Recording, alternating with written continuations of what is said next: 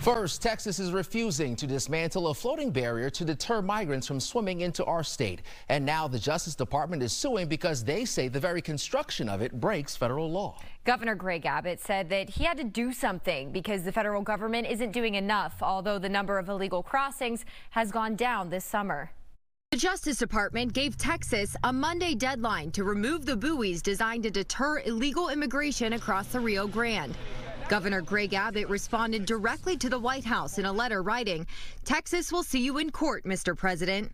Dozens of congressional Democrats have called on the administration to block Abbott's border policies that they call dangerous, but Republicans maintain without danger, there is no deterrent. I would much rather see not one person have to step 1 foot in that water because it is dangerous. The chain of buoys is only 1,000 feet long, but it's part of the state's multi-billion-dollar operation to block illegal immigration that includes miles of barbed wire and thousands of National Guard members. We have a marine barrier. We have concertina wire along the riverbank, boots on the ground, all the different types of signs and loudspeakers that broadcast a message that do not cross the river because it is dangerous. But there is internal frustration, too, about these more aggressive border policies, with some officials complaining that water is withheld from migrants and kids are being injured by razor wire barriers.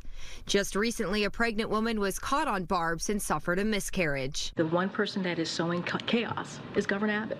That's what he continues to do, political stunts in an inhumane way. He's making this more difficult. And so he's not operating in good faith here.